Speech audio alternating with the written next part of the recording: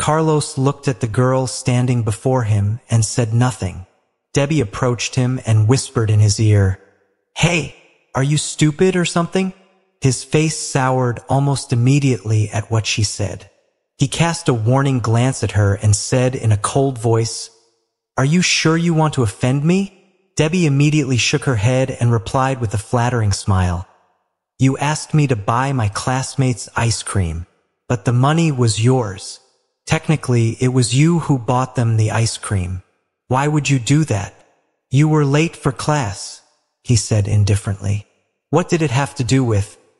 Before she could utter the words, "buying them the ice cream," she shut her mouth. In truth, she didn't understand his motives. What was he trying to say? That there was nothing wrong with me eating ice cream, but I shouldn't have been late for school? Was he trying to imply that? Actually, I didn't run 8 kilometers, nor was I the one who paid for the ice cream. So basically, I never received any punishment. Seriously? Is he really such a nice guy? She thought to herself, while eyeing Carlos from head to toe in disbelief. She was not accustomed to being treated well by Carlos. When she noticed Carlos' ramrod's straight posture, she asked curiously, "Have you served in the army before?" "Ah, then why did you quit the army? You prefer being a CEO." She could imagine he must have been the most handsome soldier in the army. Debbie believed that if he were wearing the military uniform right now, she would literally be drooling over him. What a pity, she sighed. As if Carlos understood what she was thinking about, he flashed a naughty smile at her and whispered in her ear, "If you really want to learn more about me, why don't you come and see me this evening? We can have an in-depth exchange." What? In-depth exchange? If he had only mentioned in-depth exchange, she would not have been lost in various conjectures. Why did he stress this evening? Was he implying something else? Men would never tire of telling dirty jokes, and Carlos was no exception. When Debbie realized what he was implying, she flushed scarlet with shyness. She coughed once and cleared her throat. "No, thank you. Bye," she answered simply before turning to leave. The man said something behind her back that made her stagger. She steadied herself and turned around to say something, but the man was not there anymore. He had already left to instruct the students in training. Did I mishear him? No, that can't be right, she thought to herself. From that day onwards, Debbie had changed her motto from "don't run with the crowd and go your own way" to "I need to sleep with Carlos. I must sleep with him one day," a haven for bookworms and dreamers. Initially, Debbie had planned to sleep in the dorm after school was dismissed. However, on her way to the dorm, she received Philip's call. "Debbie, Mr. Hua just called me. He just got off work and is on his way home. He asked me to remind you that you will have an English class with him this evening." Debbie went pale as blood drained from her face. What have I done to anger Carlos Hua? Why does he always have to mess with me? She cried in her mind. When Debbie arrived at the villa, Carlos was not back home yet. She went up the stairs to her room and threw herself onto the bed. After a few minutes, she called her friend Jared. Jared, have you found me a suitable job? Since the door to her bedroom was unlocked, the man standing outside was able to eavesdrop on their conversation. He was about to knock on the door, but withdrew his hand in the last minute. On the other hand, Jared had just arrived at a bar with his buddies. When he saw the caller ID, he found a quieter place and answered the phone. I thought you were kidding. Are you seriously looking for a part-time job? He asked in stunned disbelief. Of course I'm serious. I've been living on a shoestring lately. You need to help me out, buddy. She thought that her money was enough to keep her going for the next 2 months. But unfortunately, Carlos had made her buy her classmates ice cream. As a result, she was going to run out of money in just 2 days. You have no money? Jared asked, confused. But as he was about to go further, his buddies waved at him, urging him to get in with them. He had to reluctantly dismiss Debbie by saying, "All right, I'll get back to you on this tomorrow." "Oh, okay. Could you?" Debbie was too shy to continue, because she had never been caught up in such an awkward situation before. It was very unlike her to behave like that because she had always been a straightforward person. Jared asked curiously, "Tomboy, are you okay? Don't mince words. Just say it. This isn't like you at all." Debbie rolled her eyes, cleared her throat, and finally said, I was wondering if you could lend me some money, like a few $1,000s. I'll pay you back once I have my salary." Debbie was so embarrassed she wished she could dig a hole in the ground and stick her head in. She shouldn't have asked Carlos for a divorce while she was still a college student. If she had waited until she had graduated and found a job, things would have been totally different. Pathetic, didn't even begin to explain how she felt right now. Not only did she have to look for a job, but she had to ask Jared to lend her some money. Unfortunately, she didn't have the means to turn back time. Jared was completely shocked. Debbie has no money? That can't be true. As his buddies kept on urging him to get in the bar with them, he had to bid farewell to Debbie. "Okay, I'll transfer the money later," he said before he hung up. Within 1 minute, Debbie received a text message from the bank which said $5,000 had been transferred into her account. Immediately, she sent Jared a WeChat message. "Got the 5,000. Thanks, bro." She clicked the send button and flashed a relieved smile. All of a sudden, someone knocked on her bedroom door. Realizing who it was, she put her phone in her pocket and jumped out of the bed. She trotted towards the door and opened it to greet Carlos. "Old man, good evening." From the looks of it, he had just arrived home as he was still wearing his white shirt and tie, with his coat hanging from his arm. Carlos eyed her from head to toe and said in a calm voice, "Grab your English book. I'll be waiting for you in the study." After saying that, he turned around and walked towards the study himself.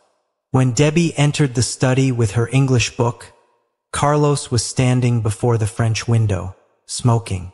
He stood straight as a ramrod. He had a picture-perfect profile. The first 2 buttons of his shirt were unbuttoned, exposing a part of his firm, chiseled chest. Debbie felt somewhat thirsty at the sight of the handsome man smoking before the window. She swallowed hard and wished for this peaceful moment to last a bit longer. Carlos saw her come in through the reflection in the window. He walked towards the desk and killed the cigarette butt in the ashtray. "Sit," he demanded briefly. Looking around the study, Debbie believed that the couch would be the most comfortable place, so she went towards the couch and made herself comfortable.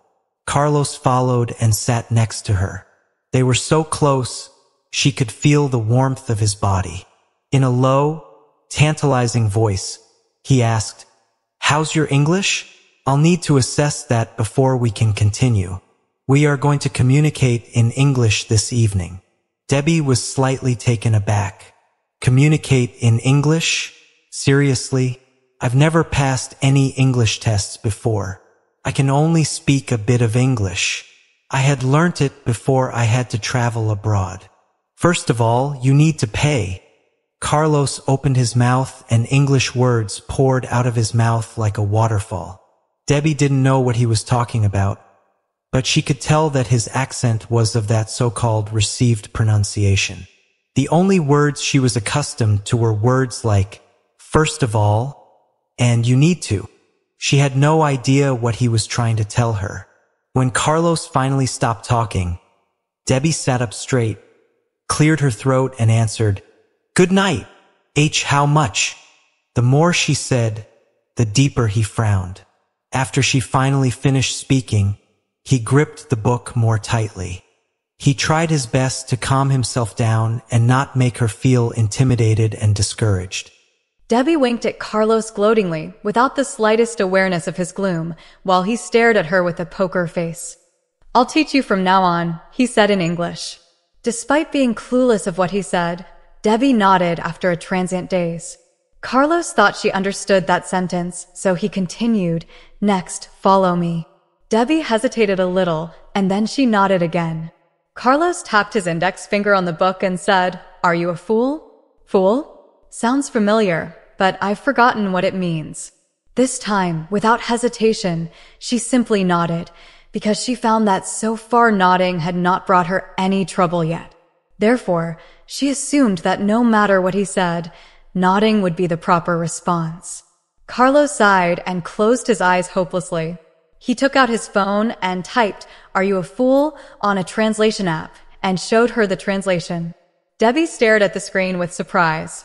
She realized that she had nodded at him back then. Calling me a fool? He is a fool, an old fool at 28. Ashamed and infuriated, Debbie pushed the book away and stood up from the couch before she declared, "I quit." "You're making fun of me." When she was about to leave, Carlos grabbed her hand and pulled her back onto the sofa. However, the force of his pull was so strong she fell off the sofa. She cried out before her body hit the floor. Without a conscious thought, she desperately grabbed his shirt. Carlos quickly wrapped his arm around her waist and pulled her into his arms. Annoyed, Debbie raised her head and glared at him with fury. The next thing she knew, apart from the meeting of their eyes, his lips had somehow found their way to hers. She didn't realize they were so close. Embarrassed, Debbie's blush seared through her cheeks, and for a minute she thought her face was on fire. Although the little episode surprised Carlos as well, it only sent him into a 3-second trance. Before she knew it, he quickly made their accidental kiss official. Debbie intended to turn him down, but when she recalled what he had said to her on the playground, an idea popped up into her head. She mustered up the strength and pushed him onto the couch. Lying there, Carlos looked at her in disbelief. What just happened? Did I, Carlos Hua, just get knocked over by a girl? Debbie then walked towards the couch and leaned over him with her hands on his chest. Instantly, Carlos understood what she was trying to do. However, he was not going to give her a chance to succeed in what she was up to. He grabbed her by the wrist and said calmly, "Sit up. Let's continue our lesson." Debbie's eyes widened with shock. She felt hurt. How is he able to stay calm in such a situation? Apart from my pretty face, am I not attractive enough? That must be it, or else, why would he not be tempted?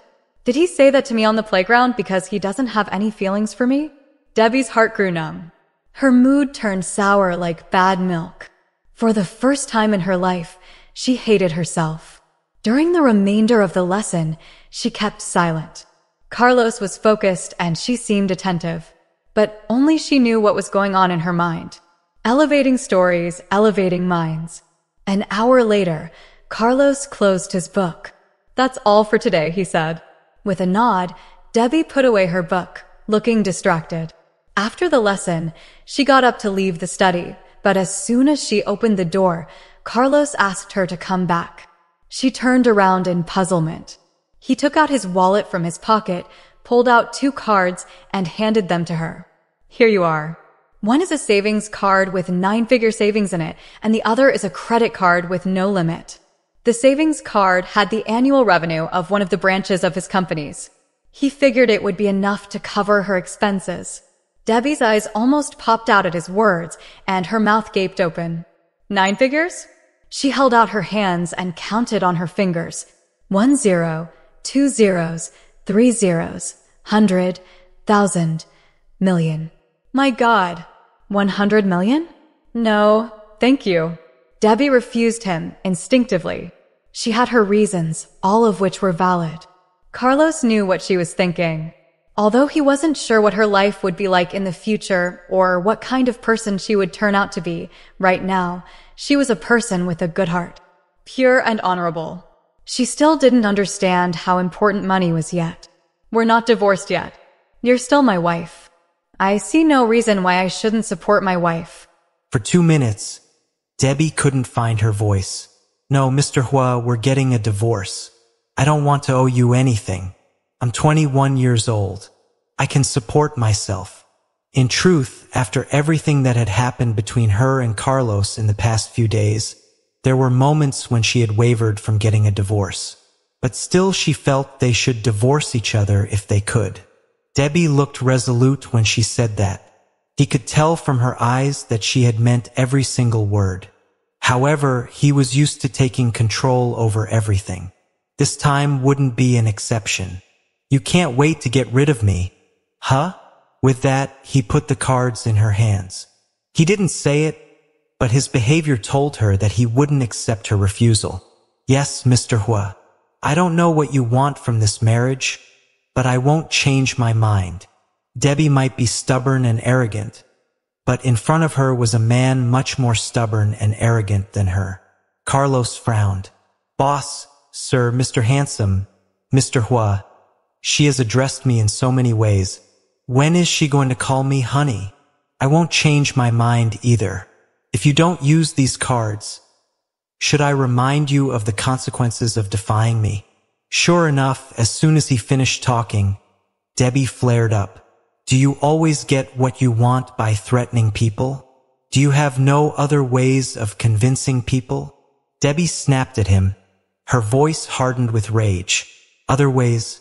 I do have other ways, for example, sleeping with you and making you incapable of getting out of bed for 3 days, he said. You are shameless. I won't give you a chance. Then I won't give you a chance to get a divorce, Carlos responded casually. Debbie wanted to make a snappy comeback, but she failed. After a while, she said, I'm going to bed. She couldn't bear to spend another second in the same room as him. When she got to the door of her bedroom, Carlos spoke again. Give your classmates money back now. Stop looking for a job. You won't have the time for a part-time job and university.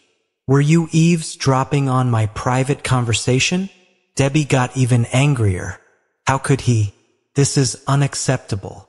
Debbie wanted to wrap her hands around his throat and strangle him, but she knew better than to pick a fight she wouldn't win. Eavesdrop? I was just passing by your door, which, by the way, you left open, when I overheard you talking to someone on the phone. Ah! Debbie screamed inwardly. She wanted to punch him hard so he wouldn't even recognize himself in the mirror. Breathing in and out, she tried to calm herself down. Finally, she managed to form a smile on her face. Mr. Hua, how about I give you 10 grand and we get a divorce? The man fell into a silence. However, Debbie realized that 10 grand was too little for a rich man like Carlos. It was so little he probably wouldn't bother picking it up if he had dropped that amount on the floor. 1 million, she declared. The man remained silent. 10 million, Debbie declared, gritting her teeth. Again, there was no response from the man. 50 million. As long as she could get rid of the bane of her life, she was willing to give him 50 million. It was not like she had that kind of money right now. Suffice it to say, she would have to work extremely hard to earn that amount, but Debbie firmly believed that she would have it eventually.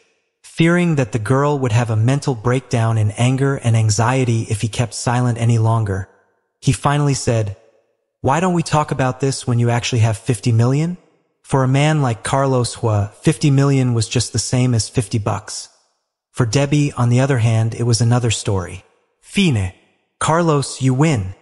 Debbie's seething resentment finally reached boiling point as she stormed out of the study. In a dramatic display of anger, she slammed the door shut behind her. Back to her bedroom, Debbie threw all her casual clothes out of the closet and crammed them in a corner of the room. Standing with arms akimbo, she stared at the empty closet, but that was not enough to vent her fiery rage. Go shopping with me. I'll buy clothes, cosmetics, jewelry, everything, she told Casey on the phone. Experience the magic of words. He wants me to spend money? No problem. Making money might be difficult, but spending money is easy. Earlier on the playground, he said that if I slept with him, he would set me free. Okay, then just wait and see, Carlos Hua. I'll sleep with you. Early the next morning, Debbie went to university in the pink lace dress that she had worn on her 21st birthday. The thought of the look on Carlos' face when he'd seen her in that dress that morning made her want to burst out laughing. At the dining table, Carlos put on a cold face as per usual, but the amazement was plain in his eyes. Debbie whirled in front of him on purpose and asked, "Mr. Handsome, how do I look? Did he forget that I am a girl? Even pretending to be a man won't be hard for me, not to mention acting like a lady. Do I even need to pretend to be a lady? I used to be a sophisticated girl when I was little. How hard can it be to act like a sophisticated lady? With the help of foundation primer, BB cushion, brown eyebrow powder, black eyeliner, and Giorgio Armani Lip Maestro 400 the Red, the tomboy had transformed into a princess. Once she used to wear her hair in a ponytail or a bun, but now she let it flow elegantly as a princess should. Her long, black hair, so smooth and silky, as if it were tailored from a starless night sky. As she whirled, her hair tumbled down to her waist, stirring in the wind. The last time at the cruiser party, Debbie had captivated Carlos' heart with an elegant evening dress. However, the simple pink lace dress she was wearing now seemed to have made her even prettier. Carlos lowered his eyes and concealed all his feelings for her. "Eat your breakfast," he said flatly. Only he knew how crazy he was feeling about her deep down in his heart. He wished he could just throw her onto the table and, even though Carlos had tried to hide his emotions, Debbie was quite satisfied with his minimal reaction. She wasn't expecting him to compliment her anyway, so she ate her breakfast quietly without uttering another word. Debbie's eyes brightened as her mind replayed the pleasant memories from the morning. When she smiled, all the boys stopped moving and gathered around her spellbound by her beauty. "I would give up everything for that smile," they all thought. Having noticed all the attention she was getting, Debbie winked at the boys. Some returned goofy grins at her, while others blushed, and the rest bumped into each other, flustered, as they walked by. My goodness, Tom. Debbie, are you going on a blind date?" Christina changed the way she usually addressed Debbie, because at that moment, Debbie didn't look like a tomboy at all. The last time Debbie had worn that dress, she hadn't put on any makeup, nor had she paid any special attention to her hairstyle. Needless to say, unlike today, she hadn't turned as many heads on that day. When Debbie, along with Jared, had gone to that anniversary party on that cruiser the other day, the only difference from her usual daily image was that red evening dress. As a result, none of Debbie's friends had ever seen her so stunning. Dixon, who was standing next to Christina, remarked, "Debbie, I guess you are not here to study but to distract the boys." At that moment, Debbie was actually feeling a bit tired of pretending to be a different person. The smile on her face had finally gone on strike. Most importantly, Carlos wasn't at the university to see her anyway.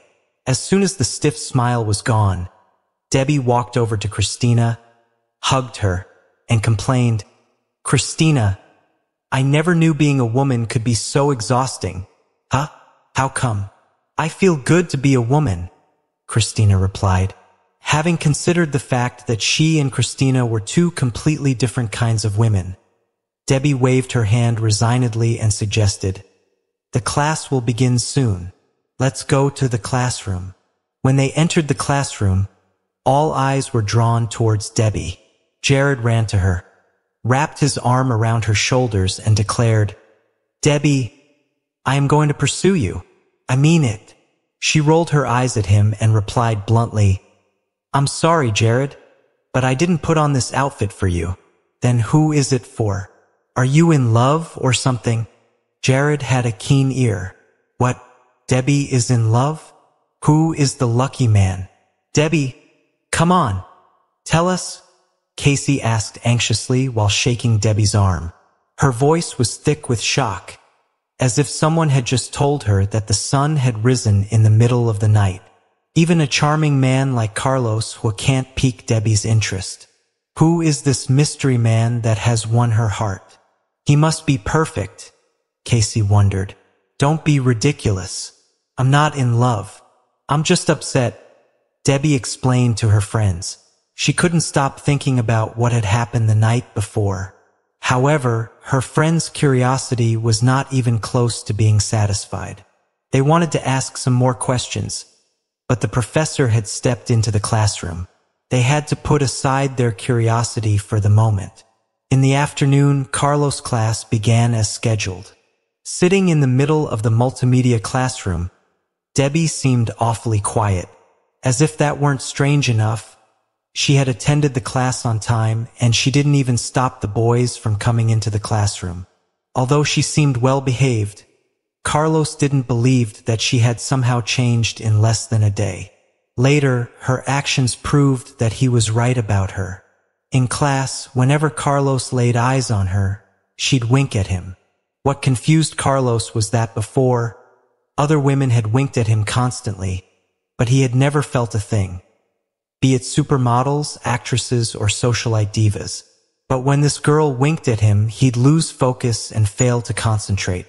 When the bell rang, some girls rushed to the podium and surrounded Carlos immediately with excitement in their eyes, as if they had finally met their Prince Charming. Even though that was not Carlos' first lesson with them. Debbie strode to the podium, patted on the shoulder of one of the girls, and gestured for her to move away. When the girls saw it was her, the joy on their faces evaporated. Debbie could sense their anger in the air and in their eyes. However, none of the girls dared to speak up. She stopped by Carlos' side and watched him out his things away with one hand propped against her chin. All the while, Carlos pretended not to notice that she was there. Mr. Hua, there are some points in this lesson that I don't understand. With everything tidied up, Carlos cast her a cold look and made his way to the door without saying a word. Seeing Debbie slighted, some students started snickering. Some even taunted. Embarrassed, Debbie held her head up high and commented, "Why is he so arrogant? As if I wanted to learn all this stupid stuff." Unfortunately, Carlos hadn't walked out of the classroom just yet. He heard every word she had said. A smile appeared on his lips. Humiliated and angry, Debbie walked back to her seat, took out her phone, and sent Carlos a message. "Carlos Hua, don't come back to the villa tonight. I don't want to see you." Debbie waited, but Carlos didn't reply to her message even after her next class had begun. Meanwhile, an emperor sped in the direction of ZL Group along the road. The man in the back seat read the message he had received repeatedly, and his heart began to sing with joy.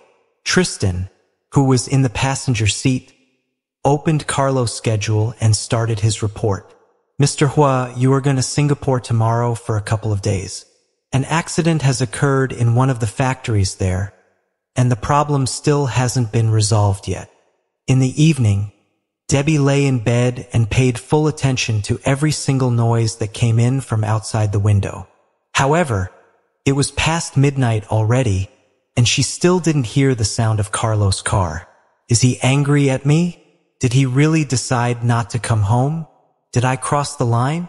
After all, this is his house and I kicked him out of it. With such thoughts running in her mind, Debbie felt troubled and restless. Then she sent him another message to see how he would react. "Mr. Hua," she simply typed on her phone. To her surprise, Carlos responded almost immediately with a single-word reply, "Yes." Unfortunately, she didn't know what to say next as she stared blankly at her phone screen. Debbie hesitated for a long moment. "Where are you?" she finally asked. "Office." Carlos had just arrived at the branch company in Singapore and was set to work.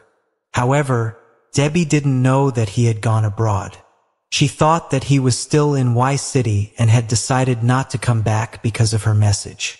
"Well, about today in the classroom, it was not my fault. You ignored me in front of everyone. Perhaps you should come back. It's okay. I can just avoid you in the villa." She gibbered nervously. She felt like she owed him an apology, but she was too embarrassed to go through with it. Carlos guessed how conflicted she was at that moment as he read her message. She is so cute, he thought to himself. Since he couldn't go back right now, Carlos replied, "Go to sleep." Having noticed how short his replies were, Debbie assumed that he was angry with her. After I made the effort of contacting him, still he doesn't want to come back. How can he be so petty? She covered her head with the blanket in frustration. Fine, suit yourself. I have apologized anyway. Soon after, she drifted into deep sleep. But the next 2 days were unsettling for Debbie, because she hadn't seen Carlos even once, neither at the university nor at the villa. For some reason, all his classes were postponed until further notice. Confused and worried, Debbie finally asked Philip about Carlos' whereabouts. When she had finally learned the truth, she was relieved but also furious. Debbie realized that he had already reached Singapore when he had gotten her messages the other night, and he had deliberately decided not to tell her the truth. I've been beating myself over this for 2 days, you self-centered son of a bitch. 2 days ago, she had planned to go shopping with Casey and Christina, but then something had come up and they had to get a rain check on their plans. Now that she knew Carlos didn't disappear because of her, she felt like binge shopping, and soon, the 3 girls went to Shining International Plaza. Debbie bought clothes and cosmetics to her heart's content. Every time she spent Carlos' money, she felt as if she were kicking him in the sheen. She felt fantastic.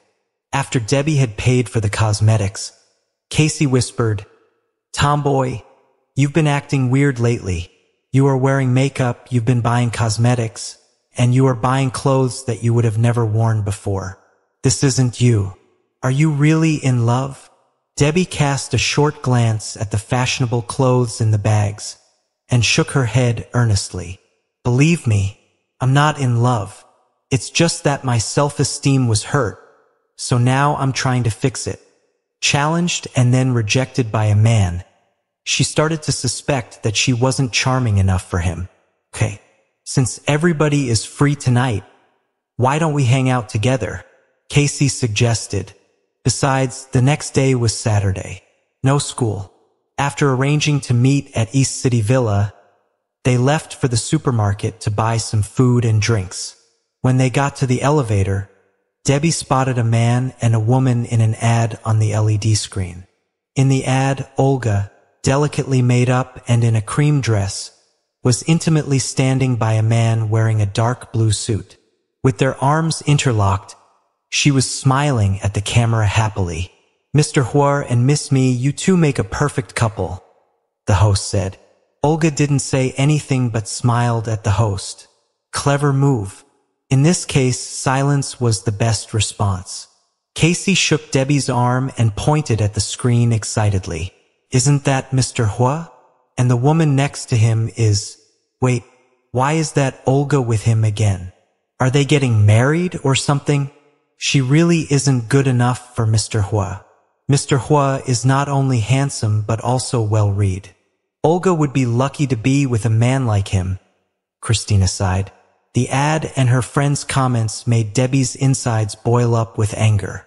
She stared at the man in the ad angrily and cursed him in her heart.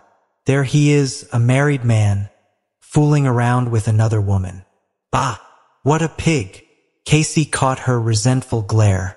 "Debbie, don't hate Mr. Hua so much. Even though you two seem to be fated to be enemies, at least you are lucky enough to have met a man like him. We, however, weren't blessed with the same kind of opportunities." Debbie kept her lips pursed. When they got everything from the supermarket, they headed for the villa. Tonight would only be about Debbie and her best friends. Jared, Dixon, Christina, and Casey had been to the villa a couple of times before Carlos had moved back, so they were familiar with the place. After Debbie had sent Julie home early, the boys and girls were left alone to eat, drink, and be merry. They had a lot of fun. At 10 p.m., after having gulped down tens of cans of beer, they were all quite tipsy. The living room was a mess. Empty cans and boxes, used tissues, and fruit peel covered the floor, looking like a carpet of garbage. Debbie and Casey were singing a soppy love song. Christina and Dixon crouched on the sofa, whispering and laughing amongst themselves while Jared was alone. Suddenly, he lifted his leg and gave Dixon a kick. "Hey, careful with your cute back and forth in front of me, man. I'm all alone here. Otherwise, I'll have to steal your girlfriend one day." Unlock the magic of reading with Sigma Nu Epsilon Iota Eta. Dixon kicked him back and yelled, "I've been single for more than 20 years. If you dare steal my girlfriend, I'll hunt you down and end you." Jared felt goosebumps all over his body. The two boys' conversation has Christina giggling away. Debbie was too drunk to steady herself. After the song, she got up to sit on the sofa when she accidentally fell into Jared's arms. Debbie accused Jared of tripping her, and the latter complained that she was putting on weight. While they were exchanging pinches and kicks, the door of the villa was opened from outside. In the eyes of the man at the door, it looked like they were flirting with each other. When they saw the man's face, Debbie's friends exclaimed, "Ah, Mr. Hua!" They all sprang off the sofa in fright. Only Debbie remained where she was. She brushed her hair and stared at the door, still in trance. "No, it can't be him," she murmured. She had inquired Philip about Carlos' itinerary. He wasn't supposed to be back until 2 more days. "I must be very drunk," Debbie thought. The man was dressed in a black suit and vest, with his jacket hanging from one arm. His eyes swept around the room and caught sight of the mess in the living room. Tristan, who was standing behind Carlos, looked at the woman who was staggering to her feet. His eyes widened in astonishment. "Mr. Hua has rushed back from Singapore, and this is what he sees? Mrs. Hua is going to be in a lot of trouble." Tristan prayed for the students in his heart. Intimidated by Carlos, they were already half sober when they saw him standing at the door. One by one, they took turns and greeted him politely. "Good evening, Mr. Hua," said Jared. "This is creepy. What's Mr. Hua doing in Debbie's home?" he wondered. "Nice to see you, Mr. Hua." Dixon and Christina chimed in. Dixon had sensed that Carlos and Debbie had a personal relationship when he had seen Carlos in the dean's office. But he had kept that knowledge to himself all along. "Mr. Hua." Casey couldn't believe her eyes. "Who am I? Where am I? Why am I seeing Carlos Hua in Debbie's house?" Then the same question popped up in Debbie's friends' heads. "Why is Carlos Hua here? Mr. Handsome." A crisp voice caught the attention of everyone in the room. "What? Did Debbie just call Carlos Hua Mr. Handsome?" The living room grew deafeningly silent, while the air was too thick to breathe. Jared's legs were shaking like dry leaves. He felt as if his bladder was about to let go. Even his father didn't scare him as much as Carlos did. Who would believe the man at the door was only 6 years older than him? Discover your next adventure at Sigma Nu Epsilon Iota Eta. Jared shook his head in disbelief. Nothing else mattered anymore. The most important question in their minds was, what is Carlos doing in Debbie's house? By this time, Debbie's head was a lot clearer. Carlos glanced at her with a straight face and then walked inside. The rest were scared stiff. They could feel their hair stand on end.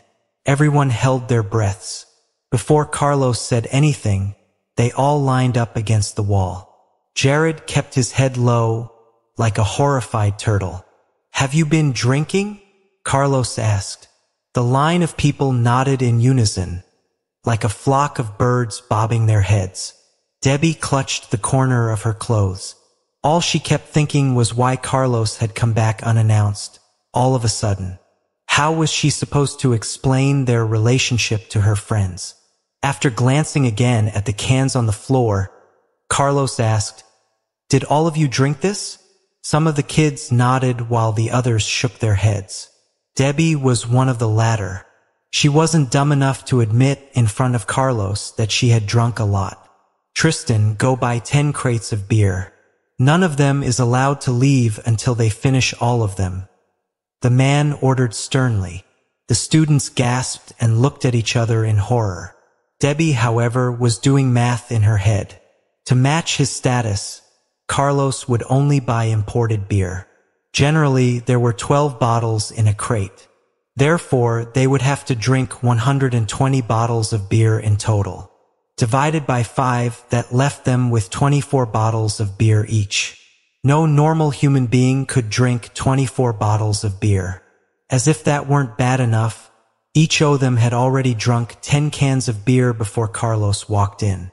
When Debbie came to that conclusion in her mind, the smile on her face froze. She couldn't even bring herself to utter a single word to beg for the tyrant's mercy. Tristan followed his boss' orders and turned around. When he was about to leave, Carlos added, "These kids are having a nice get-together. It's a pleasant occasion. The beer must be of good quality. Be sure to buy canned Amazon beers." "Yes, Mr. Hua." Tristan wished the kids luck under his breath, after he closed the door behind him. Casey's face turned ashen and Jared collapsed onto the sofa. The other 3 didn't understand why they had reacted like that. Actually, it was because Casey and Jared knew that instead of 12, there were 24 cans in a crate of Amazon beer. Therefore, they would have to drink 240 cans of beer in total. Each of them would have to drink 48 cans of beer. "No, I can't let him treat us like this." Debbie felt it was time for her to step forward. She couldn't watch as her friends got dragged down like that. She took one step forward and said, "Carlos Hua, I invited my friends over, and I take full responsibility for the party. If you want to punish somebody, punish me. Let my friends go." Christina was about to help Debbie when Casey grabbed her hand while shaking her head. How can Christina not see that Debbie and Carlos have a special relationship? Debbie is our best chance to get off the hook. Carlos sat down in the armchair and slowly lit a cigarette while Debbie was waiting for his response. However, Carlos remained silent. Having run out of patience, Debbie said, "Since you aren't saying anything, I take it that you have given us your acquiescence. No problem, just as long as you drink all 10 crates of beer yourself," he said casually as his fingers slid on the screen of his phone. When he found Tristan's phone number, he typed, "Go home. Mr. Hua, sir, Debbie is a girl. Certainly she can't drink all the beer by herself. Let me drink with her," Jared put in. When he heard that Debbie had taken all the responsibilities, his legs were not shaking anymore and he jumped off the sofa instantly. Whatever relationship Debbie and Carlos had, Casey didn't think it mattered anymore. "Mr. Hua, they will die if you make them drink all that beer." Then Dixon broke in, "I am also to blame for the party. I should be punished with them." "Me too," said Christina. Carlos' eyes shifted from one to another. "Very touching. Your friendship is deeper than I thought." Debbie had heard that before, but when Carlos said it, she couldn't help shivering. "Of course. We're old friends," she said defiantly. "If you don't want to drink the beer, okay then," he announced. The kids felt a huge relief when they heard that, but unfortunately, Carlos wasn't finished yet. "But you'll have to agree to study abroad next year," he said to Debbie. Carlos had been in management for nearly 10 years, but he had mostly been managing subordinates. This girl, his wife, however, was a totally different ball game altogether. Lately, she had been attending all her classes and hadn't been in a single fight. However, every time he thought of her weak English, it pained him. And now, the mess in the living room, and not to mention the alcohol abuse, all this had given him a new kind of headache. However, he still didn't want a divorce. He thought maybe she would be more focused if she studied overseas, where she was away from her friends. Back at home, when Jared went upstairs, his legs were weak as jello. As soon as he saw his father, Jasper Hahn, he embraced him immediately, close to tears. "Dad, I swear I won't drink a drop of alcohol in the next month. When his son hugged him, Jasper had intended to ask his son to leave him alone, but what Jared said intrigued him. What's happened? He asked his son. Dad, do you know Mr. Hua? Jared asked. Mr. Hua? Which Mr. Hua? Carlos Hua. Yes. Upon hearing Carlos' name, Jared immediately let of his father and stood straight. With a towering height of 6'11", he looked like a tree. Jasper Han looked at his son in confusion and asked, Why did you suddenly bring him up? Because he is a demon. I feel sorry for you old guys who have to do business with him. When Jasper Han heard his son call him an old guy, he slapped him in the shoulder and said, You ungrateful lad. I'm your father. Show some respect. Did Carlos give you a hard time? I'm telling you, stay away from him. Messing with him is the stupidest thing anyone can do. He will make sure you will never see the sun rise again. Despite being frightened, Jared sneered to save face. When his phone buzzed, he read his WeChat message and his eyes widened like watermelons. What the hell? If nothing had happened tonight, he wouldn't have believed what was written in the message. However, after all of that, he was ready to believe that even fishes could fly. In the group's chat on WeChat, Debbie said, Carlos Hua is actually my husband. Then she added, But I'm trying to get a divorce. Moron, commented Jared. He was relieved when Casey and Christina pretty much said the same thing. Who in their right mind would not want to be Carlos Hua's wife? In East City Villa, Debbie was told to clean the living room by herself as punishment. She replied to her friend's messages as she put the empty cans into the bin. You don't understand. We didn't get married because we loved each other. It's nothing like that. I don't love him and he doesn't love me. I'm still young. Why should I be trapped in this loveless marriage? Casey had jumped out of bed when she read Debbie's first message. Her hands were shaking from excitement. It took a while before she calmed down and said, Debbie, are you really that old-fashioned? Times have changed. Who cares about love now? Can love keep you alive? Although you don't love each other, Carlos is rich, handsome, and powerful. That's everybody's dream. What else do you want? When Debbie sat down on the sofa speechlessly, Christina said, I just realized that I have been shopping at the Shining International Plaza with the owner of Shining International Plaza. Dixon couldn't believe Debbie was married, and what shocked him even more was that her husband was Carlos Hua, the man whose face was as cold as an iceberg. Think it over, Debbie. Divorce is huge. To be honest, I think Mr. Hua is the right man for you. Considering your personality. He might be the only one that can take your hot temper down a notch. Dixon's words made Debbie even more determined to get divorced. She didn't want a husband who would take control of her life. After a long while, Jared joined in the conversation again. Debbie Nien, you would be a muttonhead to file a divorce. Debbie couldn't stand to read her friend's messages anymore. She threw her phone away on the sofa in distress. Why didn't any of them support her in her decision? However, her phone didn't stop buzzing. She knew that her friends were still trying to talk her out of the divorce. Go to sleep. Since Carlos Hua has been holding back the divorce, what I think or want doesn't really matter. Instantly, the chat became quiet. Her phone stopped beeping because no one was talking. Debbie shook her head in disappointment.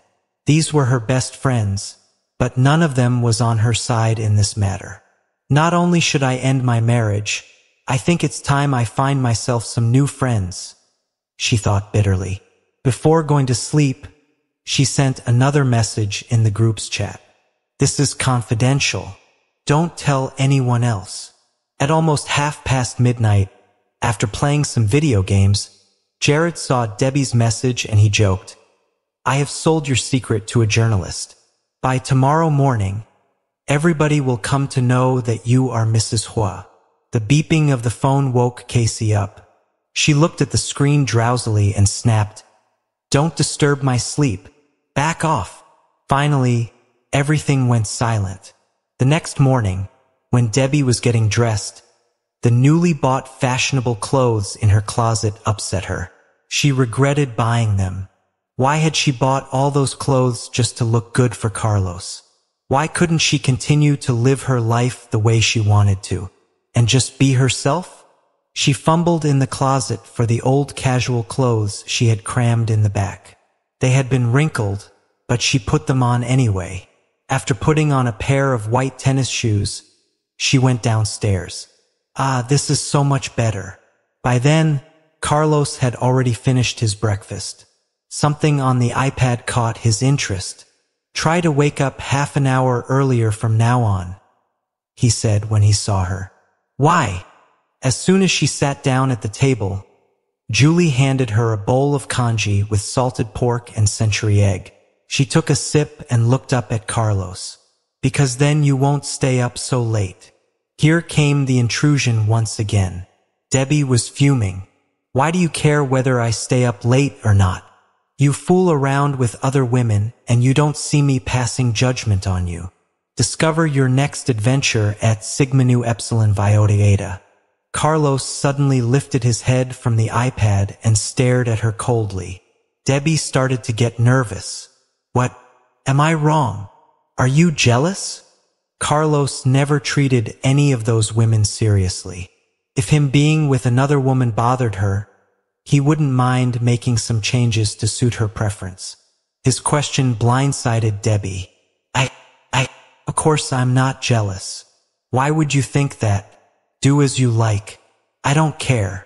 The last few words were not only directed to Carlos, but also to herself. Carlos' eyes returned to the iPad without another word. For some reason, Debbie couldn't enjoy the delicious bowl of congee with salted pork and century egg in front of her, even though that was her favorite dish.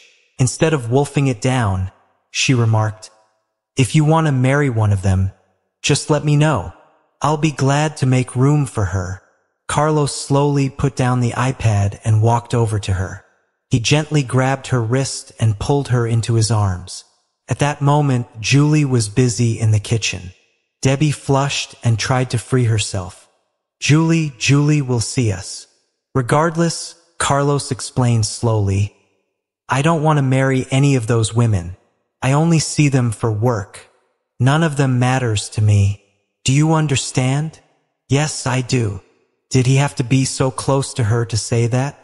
She didn't want to think what he would do if she had said she didn't understand him.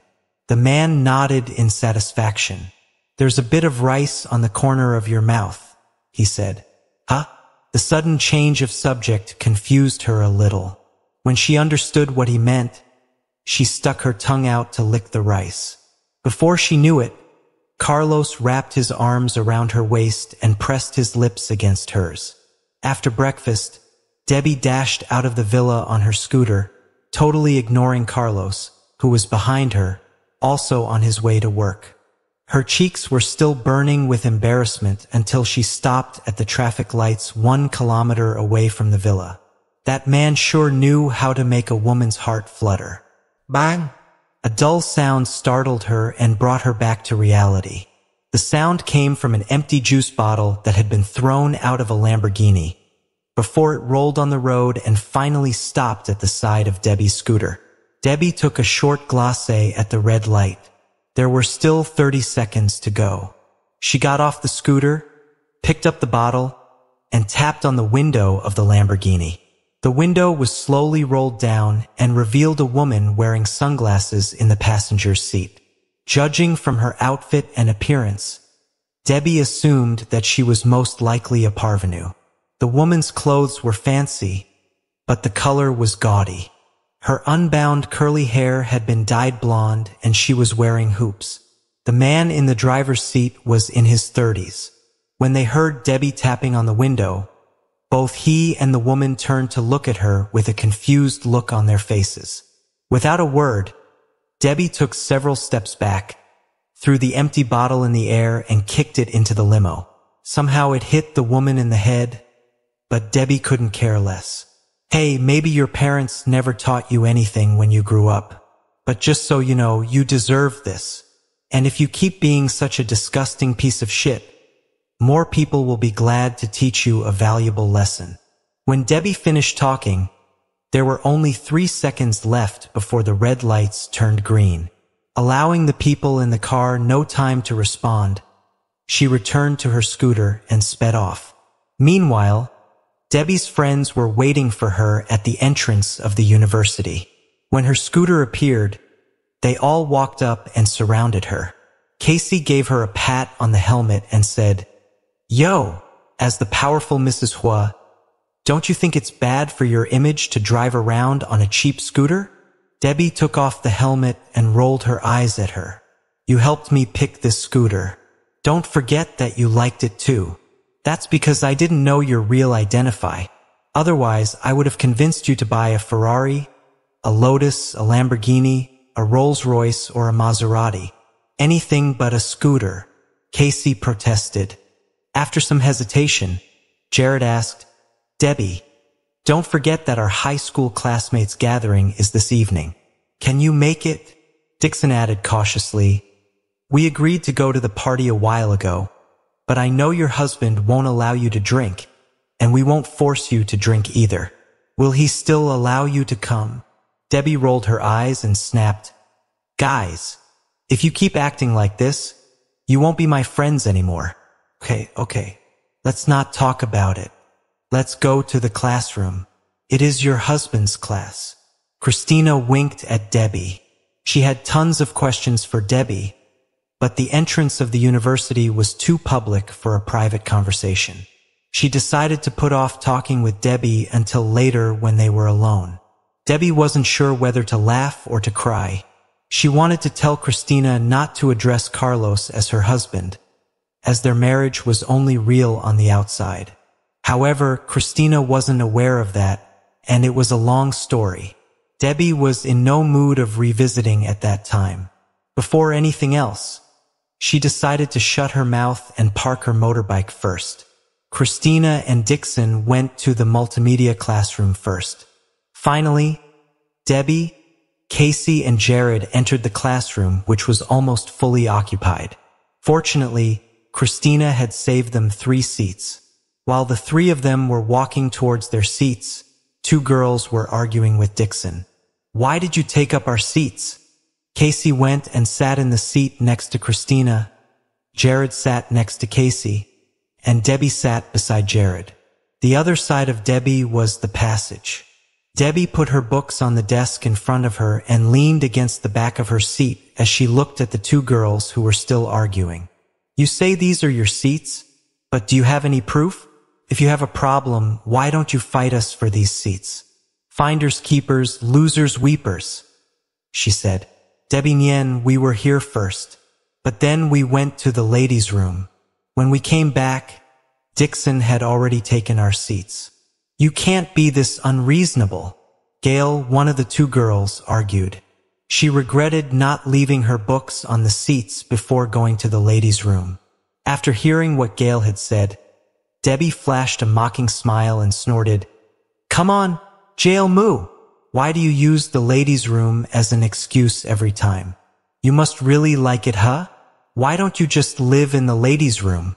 The last time in the shopping mall, Gail had used the same excuse to mess with Debbie. Her lame excuse really amused her cousin. Although Gail was livid, she didn't dare snap back at Debbie. She knew she was no match for her, so she had to look for somewhere else to sit with her companion.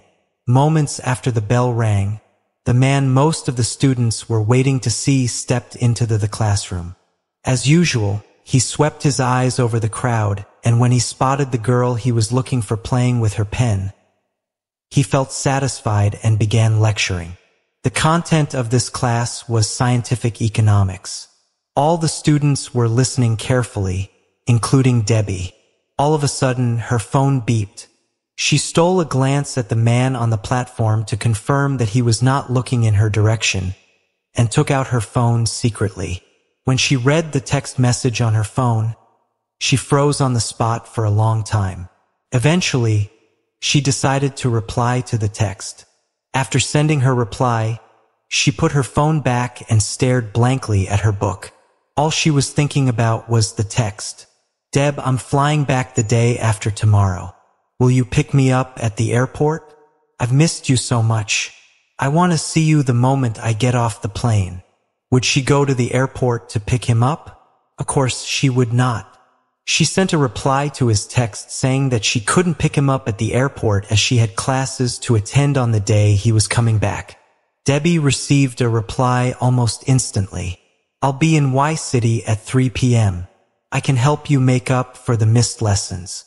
You still haven't forgotten about me, right? While all her attention was focused on that text, Debbie failed to notice that her husband was approaching. When she was typing the words, "I-ha," she was interrupted by a loud knocking sound. Knock, knock, knock. Carlos knocked on the desk in front of her and reached out his hand towards her. Holy crap, she cursed inwardly. Carlos had told them before that it was forbidden to play with mobile phone in his class. Debbie immediately put her phone back in her pocket, sat up straight and gave him a wide smile. Carlos, however, had no intention of letting her go. He pointed to her pocket, gesturing for her to hand her phone over. Debbie had forgotten to lock her screen before she put her phone away in a hurry. If she gave Carlos the phone right now, nothing would stop him from reading the conversation between her and another boy. Embarrassed, she smiled at Carlos and put her hand on his palm as if she didn't understand that he was asking for her phone. The others in the classroom widened their eyes in disbelief. How dare Debbie put her hand on Mr. Hua's hand? All the girls stared at Debbie angrily. How they wished they could chop her hand off. With no change in facial expression, Carlos gently shook her hand away and reached out his hand again. This time, the fact that Debbie placed her other hand on his hand and looked at him with her doe eyes angered the students even more. A girl cursed through her gritted teeth. Wow! Shame on her. Debbie looked in the direction the voice came from and cast a warning glance at the girl. Startled, the girl looked away and set her sights elsewhere.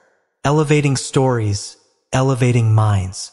All of a sudden, Jared, who was sitting next to Debbie, took out her phone from her pocket and gave it to Carlos. Mr. Hua, Debbie has been paying attention to you all this time. Debbie's jaw fell to the floor. Oh my God, I'm done. Jared Han, what did you do? She cursed him in her mind. When Carlos took over the phone, the screen was still on. As a result, he saw the conversation between his wife and another boy. Within seconds, his entire face darkened. He cast a cold glance at the girl before him as he put the phone in his pocket and walked back to the platform to continue lecturing. I might get buried alive today, she cried inwardly and cast a burning glance at Jared. Confused, Jared whispered in her ear, You've got some nerve. Even I don't dare to play with my phone in his class. I tried to warn you when he was approaching, but he was staring at the both of us, and so I didn't dare to make a move. Never mind. He's your husband. You'll have your phone back after the class. Why are you being so worried? Why was she being so worried? Her husband saw the conversation between her and her ex. More importantly, she had been planning to type, I had a thing for you once, but it's over between the two of us. Sadly, she has just managed to type, I-ha.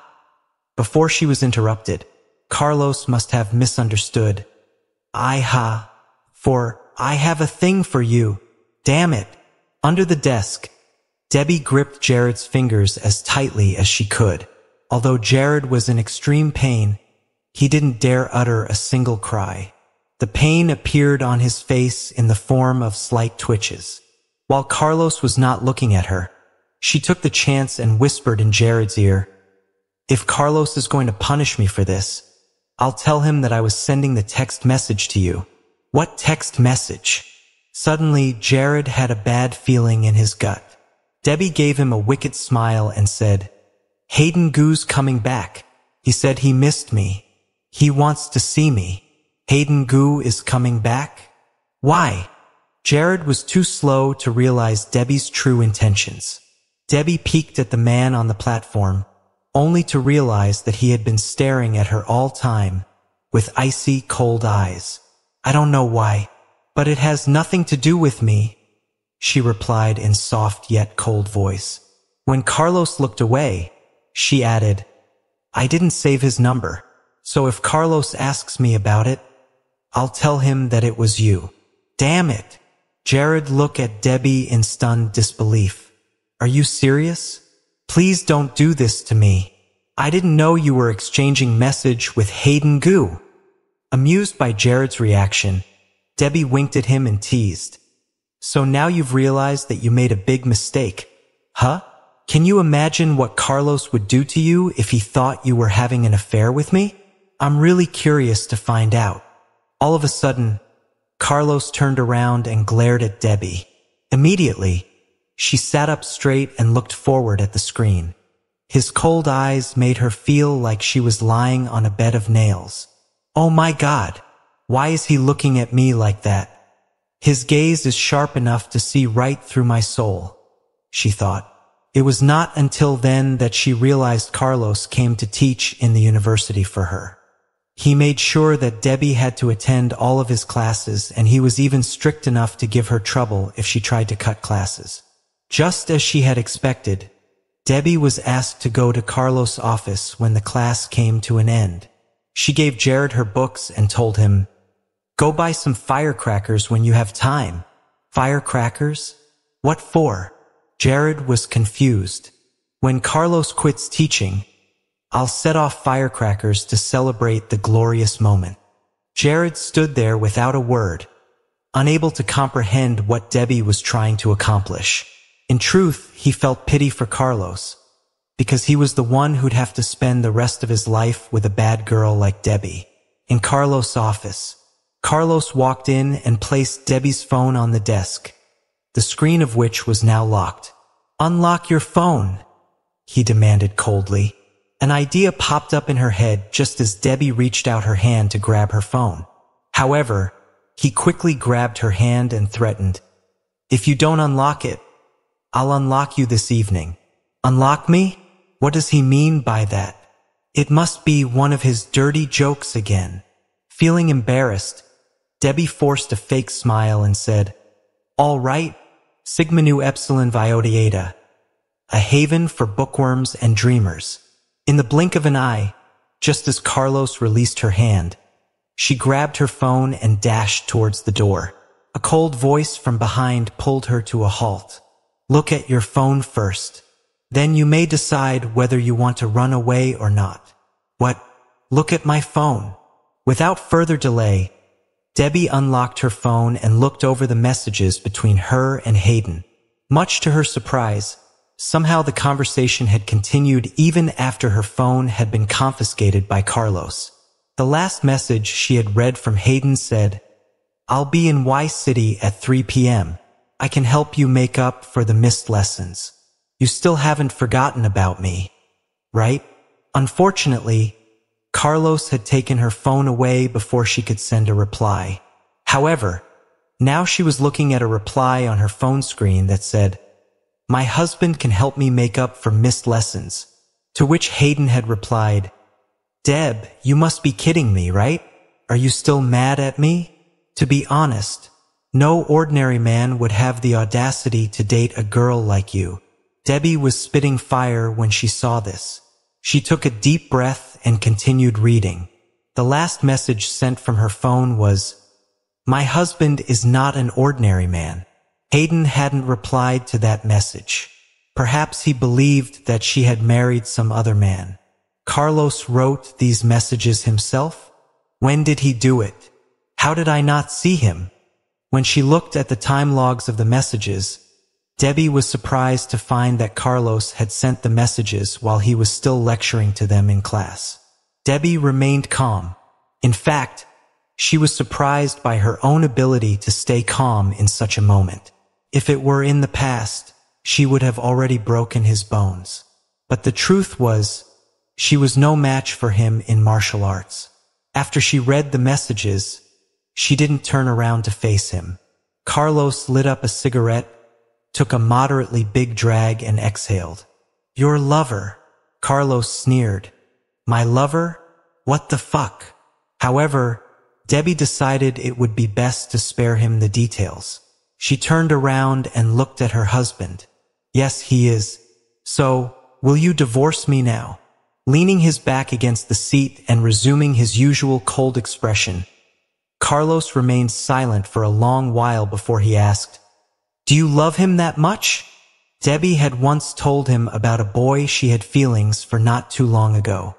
Her words came back to him, and he believed that boy to be the one who had sent her the messages. Debbie shook her head unconsciously, but then she thought of an opportunity and nodded. "Yes, I love him very much." However, she wasn't telling the truth. The truth was that she had loved the boy very much, but that was a very long time ago. After falling out with his family members, she no longer wanted to ingratiate herself with them. Now all that remained between the two of them was a fleeting memory of their brief encounter.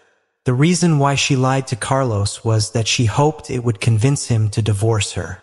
However, Carlos' reply was something she could not have anticipated in a million years. "Good. I like challenges." He curled his lips and continued, "I'm sure to drive him out of your heart." Words had left Debbie as she stared into Carlos' eyes in utter disbelief. Having run out of patience to argue, she turned around and walked out of the office. When she shut the door behind her, Tristan walked over to her with an unervingly wide grin on his face. "Mr. Hua asked me to tell you that he had bought 2 movie tickets and he would like you to go to the cinema with him this evening." Debbie looked at the name of the movie on Tristan's phone screen. It was a horror film set to start at 2 a.m. Shivers ran down her spine almost instantly. Without any hesitation, she turned around, opened the door and ran back into the office. "I won't send him any messages from now on," Debbie promised. Carlos flashed a satisfied smile as he stood up and walked towards her. "Wait for me at home this evening," he said, as he reached out and held Debbie in his loving arms. Debbie put her hands on his firm chest and was just about to say something when he lowered his head and kissed her on the lips. Her eyes widened and then shut close as she melted in his arms like a doll made out of wax. "Why does he always kiss me in his office? He is a good kisser, though," she mused. In a private booth of the Orchid Private Club, a handsome man was leaning against the couch with a glass of red wine in his hand. The man was none other than Carlos. Sitting across him were 2 men wearing expensive branded clothes, Wesley and Damon Hahn. They were Carlos' closest friends. Wesley was not interested in what the other 2 were talking about, so he went out to play golf. Damon Hahn was shocked and dazed by what Carlos had to say about his wife. It wasn't until Carlos kicked him in the leg that he came back to his senses. "A girl who is 7 years younger than you? Don't rob the cradle, Carlos. She is too young for you. I've never heard you mention any women before. This was the first time we've ever talked about women. And you're telling me that she is 7 years younger than you? And she's so willful and unruly. Are you sure you want me to teach you how to court her?" Carlos cast a freezing glance at his old friend and said, "Cut the crap! Fine." Damon Hahn, the infamous playboy, had lots of experience with women, and perhaps that was why Carlos sought his advice. He sat straight and said to Carlos in a serious tone, "Women love money, and you happen to have lots of it. Why don't you just use your money?"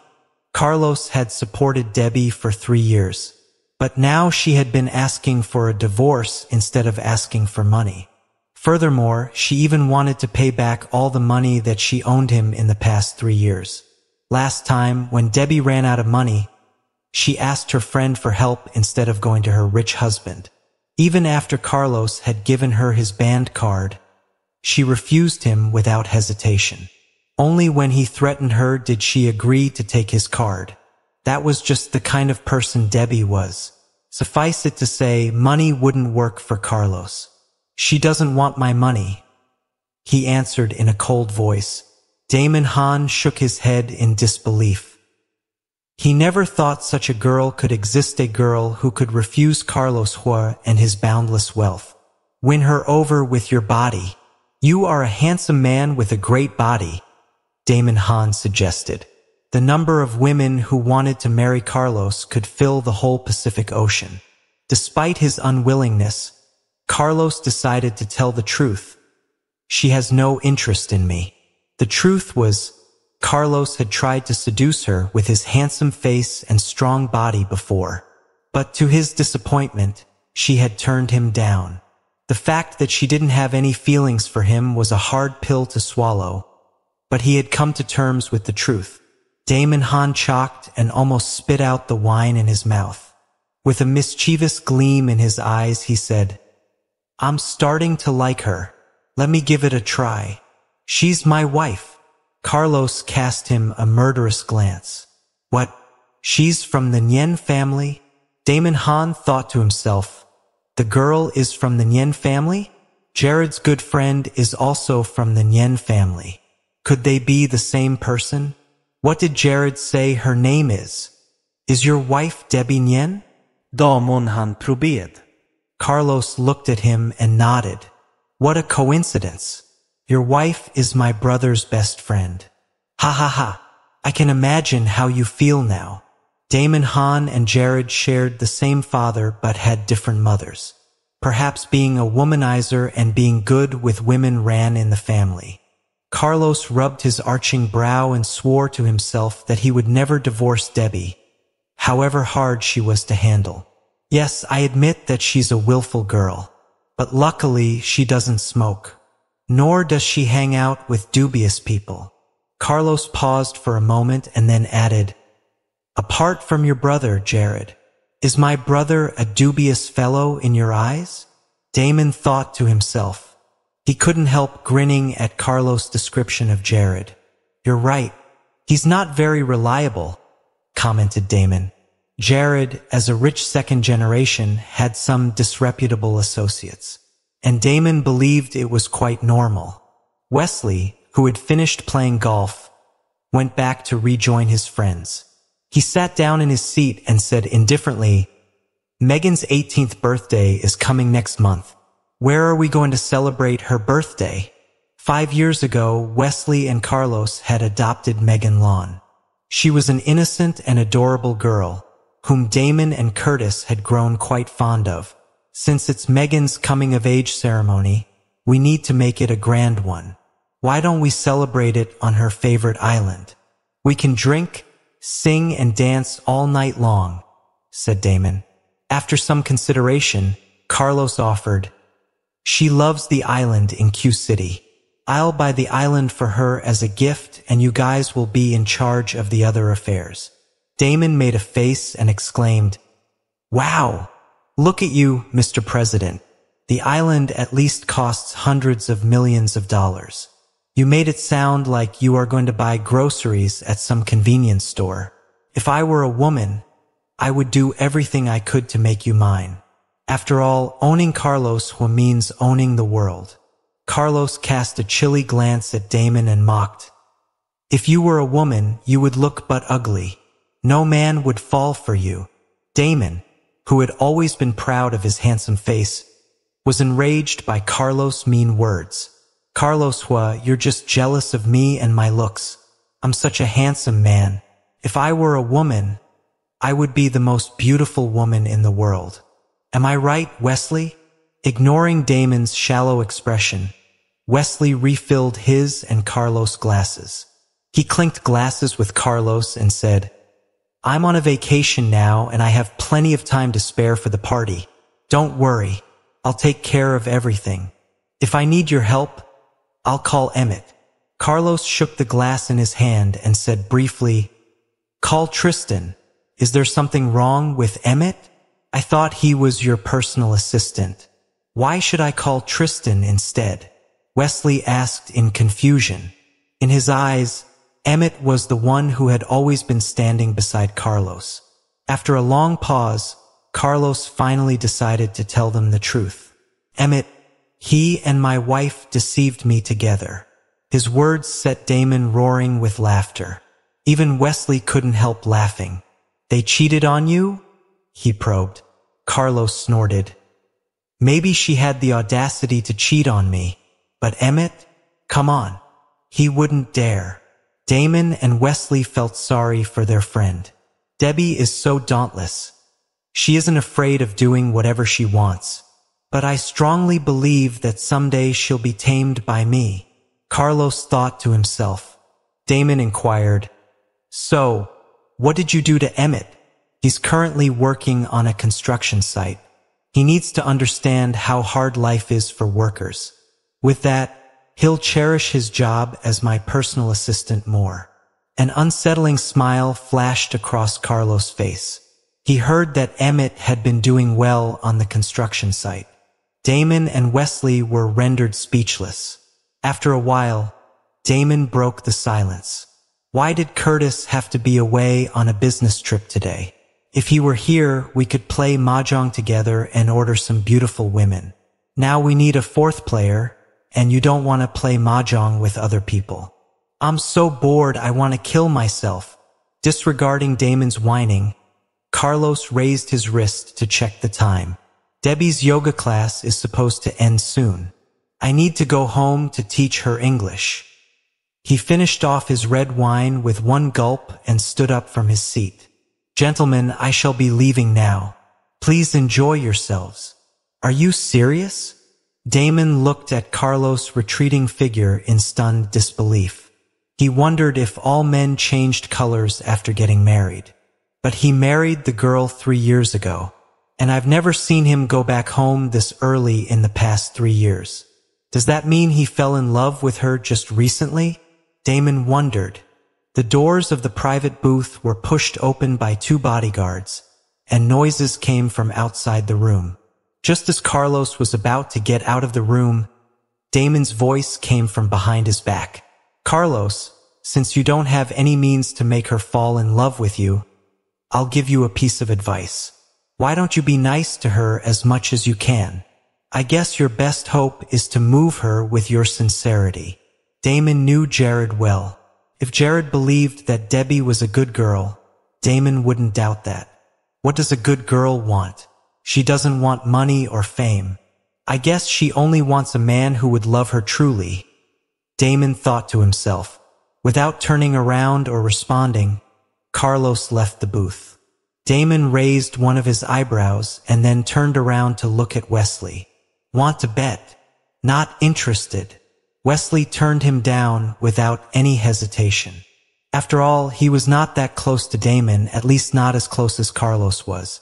Wesley himself was a military officer, while Damon was a gang member. If it weren't for the sake of Carlos and Curtis, Wesley would have sent Damon to jail a long time ago. Don't be such a killjoy. Listen, I bet Carlos will become a slave for his wife sooner or later, and he will be willing to kneel down before her. If Damon knew that Wesley had always wanted to send him to jail, he would feel wronged. Yes, it was true that he was a gang member, but he had never crossed the threshold into terrible and unacceptable behavior. Wesley didn't know what to say to him. However, he firmly believed that a proud man like Carlos would never kneel before a woman.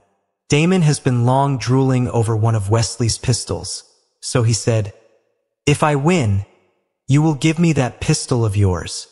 Damon has heard rumors of Wesley's new double-action, semi-automatic pistol. With its stainless steel and polymer construction, it was one of the lightest pistols in the world that packed quite a punch despite its weight and size. Okay, if I win, you need to leave the gang. Damon remained silent for a while. After a lot of contemplation, he was almost certain that he would be the winner. He nodded and raised his glass. They gulped their wine, put the glasses on the table, and left the booth to catch up with Carlos. Debbie's high school classmates' gathering happened to be on the same day. Jared had made a reservation at the Forecd private club in advance. Debbie arrived on the phone with her yoga teacher asking for a leave. All the while Jared showed her the way as she was completely unaware of the club she was in. When the call ended, she was already in a private booth. It was the largest booth in the club. There were 4 big tables in the room and many guests had already arrived. When people saw Jared, they all stood up to greet him. It was the first time that they had been to such a luxurious club together. The club was for members only, and the annual fee alone cost millions. Therefore, they couldn't help but fawn on Jared. Jared was obviously in a good mood.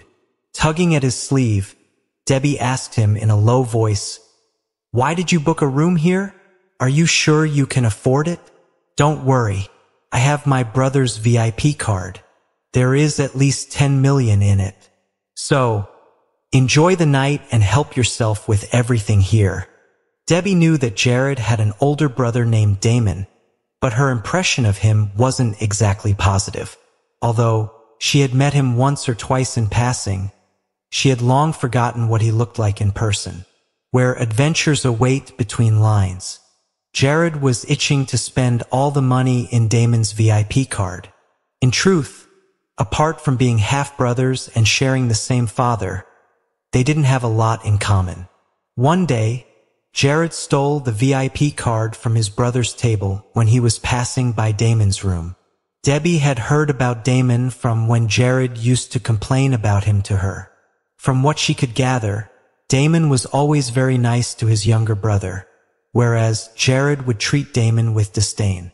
Although it was Jared's one-sided statement, Debbie could tell that he had been obedient to his older brother on some occasions. "Jared, what are you two talking about? Come over here." One of their classmates urged the two to join them. Jared responded in a loud voice, all right, Scott, you won't be allowed to leave here until you have more alcohol than blood running through your body." All of a sudden, Jared looked at Debbie with a concerned expression on his face. "Tomboy, I won't drink much tonight." "You don't need to drink if you don't want to." This caught Scott's interest, as he looked at Jared and cheerfully shouted, "Hey bro, what's up? Are you two dating or something? Do you have to ask for Debbie's permission before you drink?" Huh. Debbie and Jared were very popular in their high school. Most of their classmates used to joke about their relationship. However, the truth was quite far from reality. Although they had been good friends who trusted each other, that was all their relationship was, a reliable friendship. Apart from that, they had absolutely no chemistry between them. Debbie was interested in guys who weren't afraid of commitments, while she thought Jared was more of a playboy. On the contrary, Jared thought Debbie was a tomboy, whereas he liked winsome coquettes. They both understood each other very well and agreed that they could only make good friends. What, a couple? Come on. Even if we spent the night in the same bed, nothing would happen between us, besides the usual chatting and fighting. Jared held the chair out for Debbie like a gentleman, but the latter cast a reproachful glance at him before sitting down. In truth, Debbie never enjoyed taking part in these gatherings. Most of the girls chose to isolate her because she was a pretty girl and the boys liked hanging out with her. Their impression of Debbie was that of a bitch who was just pretending to be a tomboy to attract boys. The girls began to speak ill of her amongst themselves in soft murmurs so that Debbie wouldn't hear them. But she could tell from their body language and the way they looked at her that they were quietly conferring about her. Why didn't they just say what they had to say to Debbie's face? Mostly because they were afraid of being beaten up by her. Besides, they didn't want to offend Jared. Why didn't they just keep to themselves? They would if they could, but they were so envious of Debbie that they needed some way to vent their anger on her. Debbie, however, felt wronged and misunderstood. After all, she had never laid her hands on a girl before. Even when her cousin, Gail, had given her multiple reasons to hurt her, Debbie refrained from laying even a finger on her. Instead, she would let Gail off with just a warning. It wasn't like Debbie was afraid of the girls. Far from it, the girls wouldn't even stand a chance in a fistfight with her.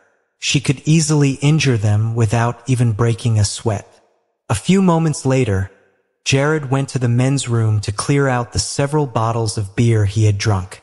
Right after he left, the girls started to taunt Debbie because they believed that her arrogance and power only lasted as long as Jared was with her. Where stories blossom, even after so many years, she's still running around after Jared like one of his lackeys. I guess he's not interested in her at all. Hey, have you guys heard that she confessed her feelings for Mr. Hua at his launching ceremony? She said, "Carlos Hua, I love you at least 10 times. Of course I've heard of it. By the way, a friend of mine told me that she is a lesbian." What? I feel sick. Debbie was appalled at the unconscionable comments being made about her, and she instantly regretted coming to the party. She found it amazing how these people hadn't changed at all even after so many years.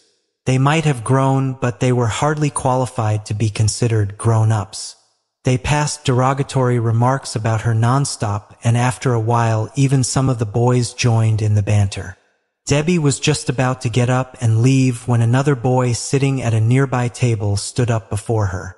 He shouted contemptuously, "Are you here to enjoy the party or make mindless gossips? Why don't you look in the mirror to see what kind of people you are first before you talk about someone else? Until then, shut the hell up." The boy was red in the face, as burning rage hissed through his body like venom. Debbie's mouth gaped wide open as she looked at him in surprise. This was the first time someone else, apart from her own friends, had come forward to defend her.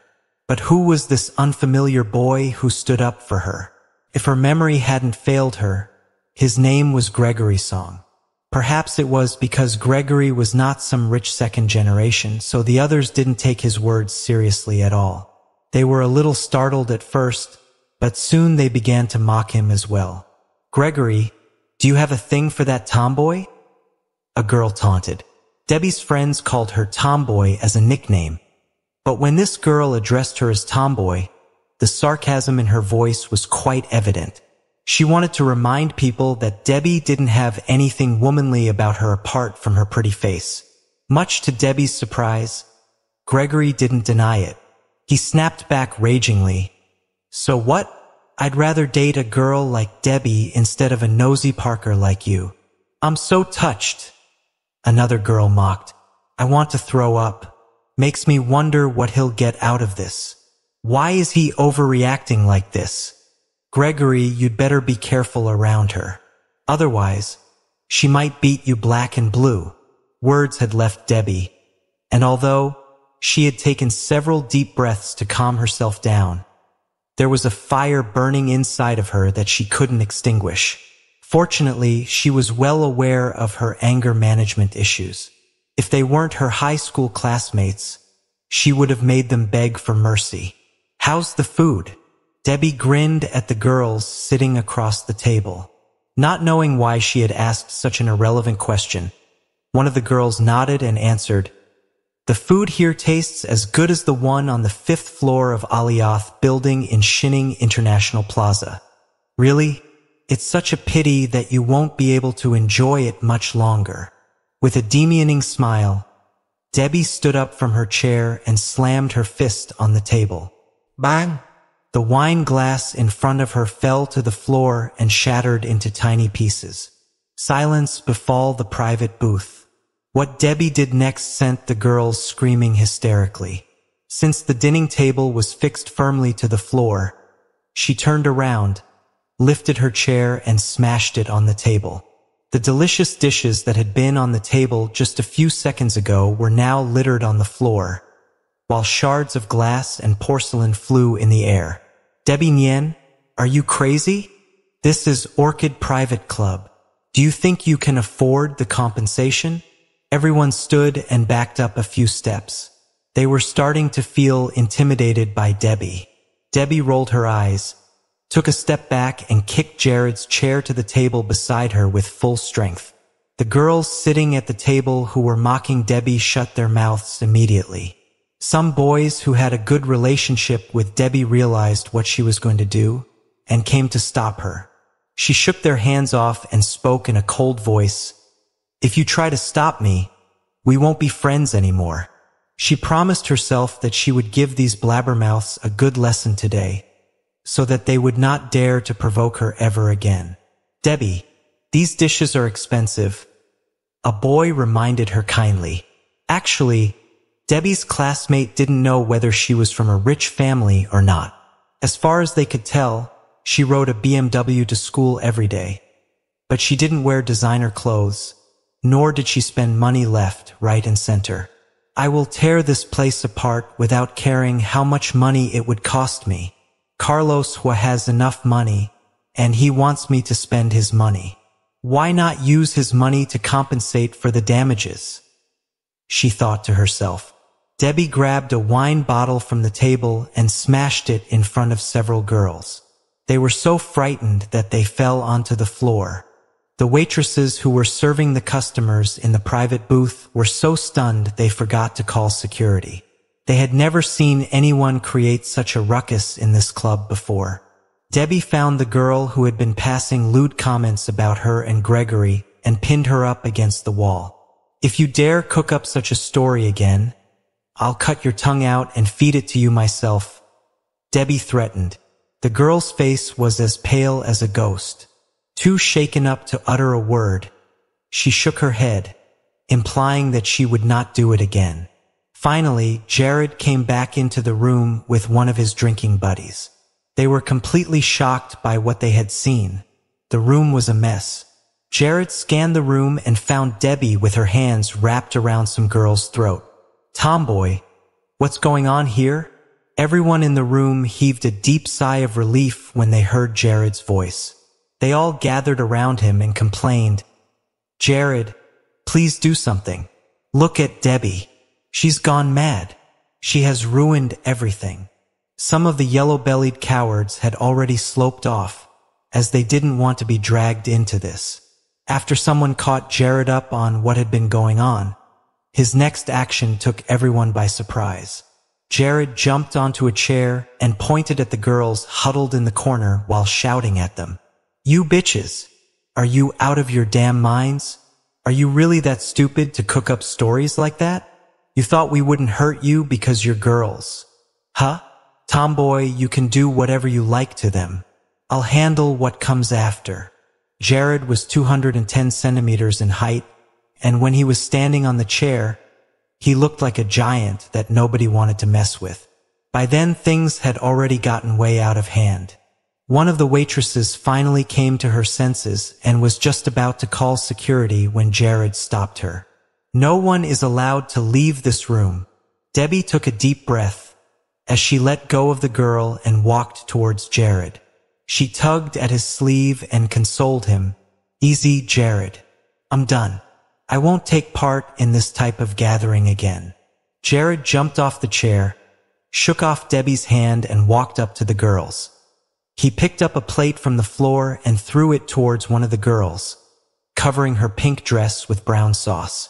Paying no heed to the girl's petulant whining, Jared said, "Do you really think that Debbie has no idea of the horrendous things you say about her behind her back?" Then he picked up a pig's foot and stuffed it in another girl's sweater, which immediately turned brown because of the sauce. "You dumb bitches should feel lucky that you are girls. Otherwise, I would have beaten you blind with my own hands," he added. The girls were about to cry. They hadn't expected Jared to be so cruel to them. However, amidst all the chaos, only one boy seemed unaffected by what was going on. While all hell broke loose, he sat still in his seat, casually eating the dishes. Debbie recognized his face with one glance and felt surprised. "Is that Gus Lou Curtis' younger brother? How come I am just noticing him now?" Debbie wondered. She quickly dismissed her curiosity and decided to get out of the private booth. Debbie grabbed Jared's arm and bolted out of the room, without delay. They rushed so fast they accidentally bumped into two people outside.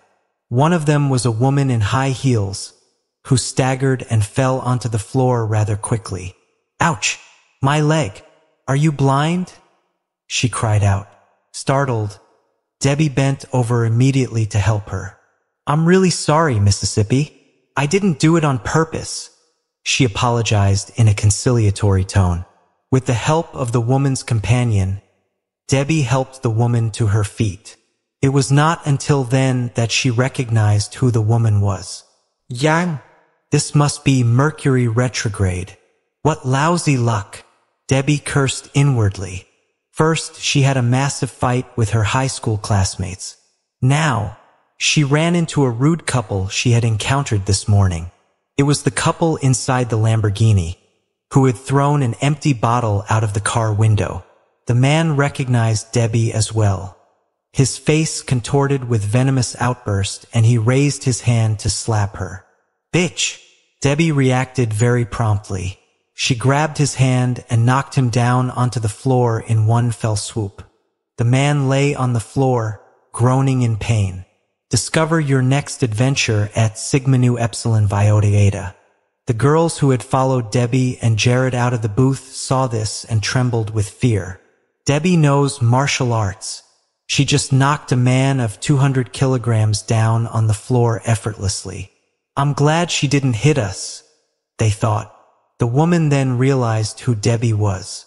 Ignoring her companion, she raised her bag to whack Debbie in the head. "It's you. I've been looking for you to teach you a lesson. You are so screwed now." Before her bag could touch Debbie, Jared snatched it away from her hand and threw it onto the floor. The woman then looked at her companion and knelt down beside him. "Oscar, are you okay? Help me up. I will make that bitch pay," he cursed. All people, including Debbie's classmates and even the waitresses of the club, were shocked by what was going on. The hallway was overflowing with people, some concerned, some angered, but mostly just confused. At the same time, when Damon left his private booth, he received a message that said his VIP card had been used. This club belonged to his close friend, Carlos. Although Carlos had given him the card, he had never used it before, as he never had to pay for anything in this club. More than $300, 000 has been deducted from this account. That's really strange, he thought. He was about to go to the cashier's desk to check what had happened, when he noticed the waitress running towards another hallway. Curious as cats, they were so eager to watch the fun that they failed to notice Damon. "What's going on? Why is there so much noise?" Damon asked a manager behind him. The manager had been entertaining the 3 distinguished guests all the while, so he didn't know what had happened either. He shook his head and shrugged his shoulders in confusion. Meanwhile, Debbie wasn't able to leave yet because of the angry couple. She was starting to get impatient because she was running late for her English class with Carlos at 8 p.m. Debbie was about to knock the man down again, but Jared stopped her. He whispered in her ear, "Tomboy, this man is the infamous Oscar. He's a notorious gang leader who has already gone to prison countless times over the innumerable crimes he has committed. Since your husband isn't here to protect you, do not offend him." Debbie became even more frustrated. She couldn't just call Carlos and tell him that she had been in a fight with a gang leader. What would he think of her? Will Carlos go up against a gang leader for me? I don't think so. After some hesitation, Jared offered, "How about I call Damon? He's a gang member as well. Maybe he can remedy the situation." Before Debbie could reply, a man's voice shot through from behind the crowd. "What is going on here?" Everyone turned their heads to follow the voice.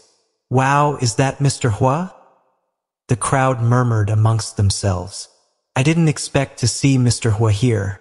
And he's with Mr. Lee and Mr. Han. They are so handsome." Debbie, however, stood there motionlessly, as if paralyzed from the neck up. The mere mentioning of his name sent a cold shiver down her spine. Why is he here? I was just about to go back home now so that I could attend his class at 8 p.m. How embarrassing. Debbie's face was stuck in an incredulous expression. A waitress walked up to the manager and explained, "Mr. Shue, These two people made trouble here and smashed a private booth. Then they started a fight with Oscar and his woman. The manager cast a casual glance at Debbie. Since he didn't know who she was, he assumed she was just a nobody. He said coldly, "Ask her to pay the compensation twice over and beg Oscar's forgives."